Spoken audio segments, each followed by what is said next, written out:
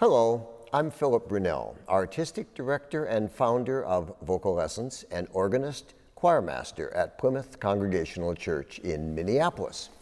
So each day I have selected a different composer to feature, and today it is the American composer Calvin Hampton, born in 1938, passed away in 1984. For many years he was the organist at Calvary Episcopal Church in New York City, and he was an amazing organist. He loved not only to play the standard repertoire, but he loved, for instance, he did his own organ transcription of pictures at an exhibition, which was stunning to listen to. He also, at Calvary, for about, I'm going to say 10 or 12 years, had a series called Fridays at Midnight, which was packed every Friday for an organ recital at midnight that Calvin played. I met him in the 1970s and knew about some of his anthems, and also the fact that he had composed a number of hymn tunes. And I'm going to play two of the hymn tunes. They're great tunes. I wish that more people knew them and would sing them, because they're a little tricky, but they're delightful to hear and wonderful to sing. This is his setting of "Let All the World in Every Corner Sing," the words of George Herbert. So the melody is just this.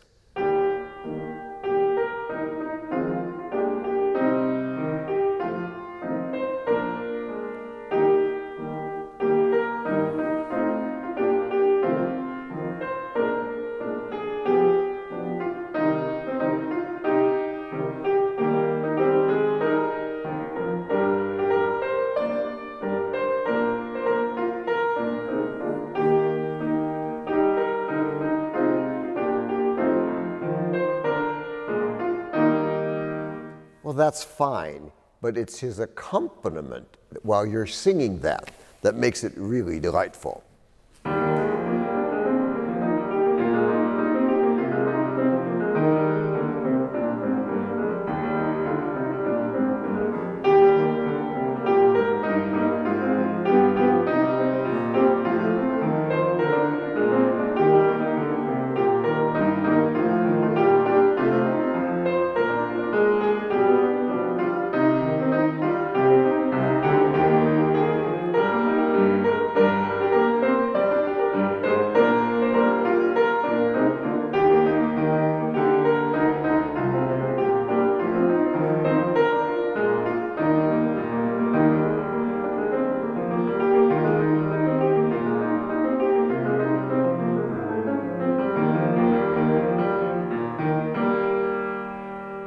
Sort of like that at the end.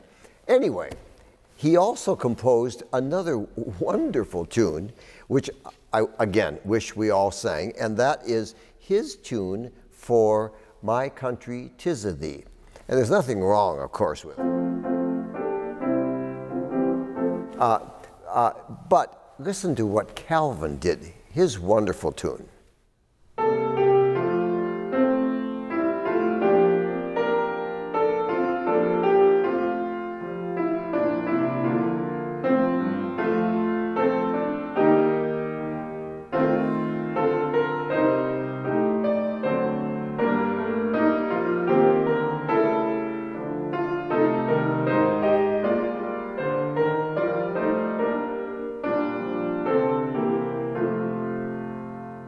It's great. So all of those are in a book that he published that was called the Calvin Hampton Hymnary. Some wonderful, wonderful tunes. He also did a version this was typical of what he did at Calvary Church, a version of "All Glory, Laud, and Honor." And I love his directions for us. The choir and clergy process either silently or to organ music. After the blessing of the palms, the choir sings the anthem while the palms are distributed to the congregation. Then, "All Glory, Laud, and Honor" begins. And a second procession perhaps including the congregation, may take place with everyone moving around the interior of the sanctuary or moving out of doors by a rear exit and coming back inside through the main doors, in which case it would be better if the organist played some other festival music until the procession reappeared at the front doors. That would be Calvin. Here is what he did with all glory, laud, and honor. You had the familiar melody, of course.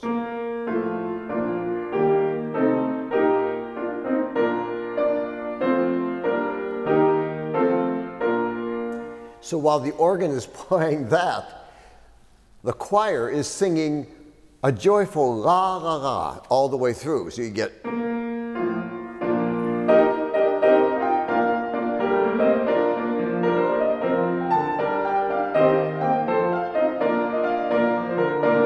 all the way through. It's wonderful music. He also devised on Christmas Eve at Calvary Church a star that appeared in the back balcony on some kind of a rope, and at the appropriate time made a zoom down to the front of the sanctuary.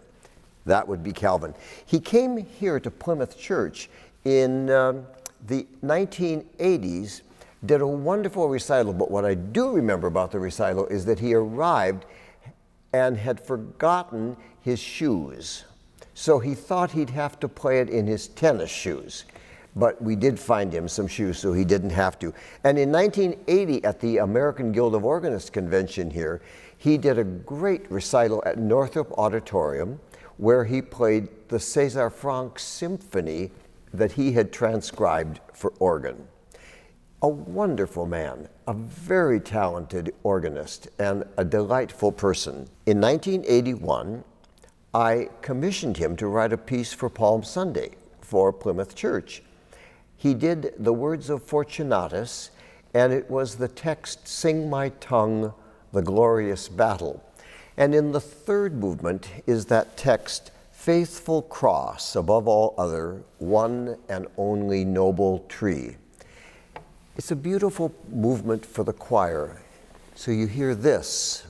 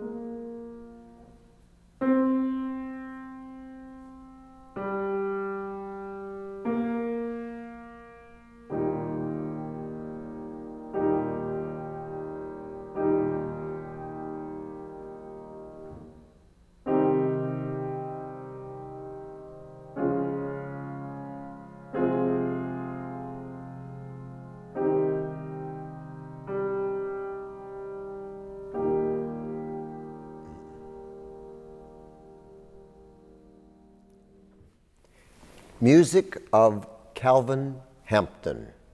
Have a wonderful day.